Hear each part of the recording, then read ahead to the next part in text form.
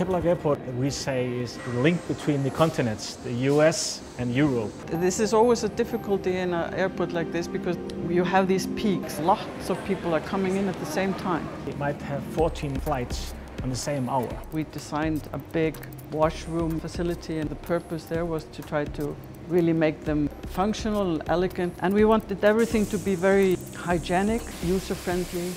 The usual conventional dryers, they take a lot of time. They even do a bad job at it. So what we were looking at is we didn't see any water and any paper towels on the floor. We, of course, looked at the company Dyson, and there we stumbled upon their newest product, which is both a tap and a hand dryer at the same time. This is it. This is exactly what we're looking for. We got one and tested it. We asked some passengers what they think of it. I've never seen anything like them before. I thought they were pretty cool. Unbelievable. Quick. I think they're great. They work well, they're clean, they're sanitary. I think they're really great. It really goes well with the whole design. The washrooms look very nice and they're exactly what I hoped for. And after a rush hour, we can see that it looks nice. You're not dripping wet stuff all over the bathroom.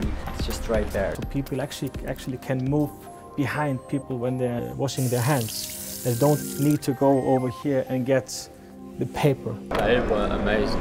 You can come away knowing your hands are clean and you know your hands are dry, and it's marvelous. That blew me away. There was a woman earlier who went down just to take pictures of the bathroom. Probably the cleanest bathroom I've ever been in, even in someone's home. From the west coast of California. It's the cleanest place I've been in.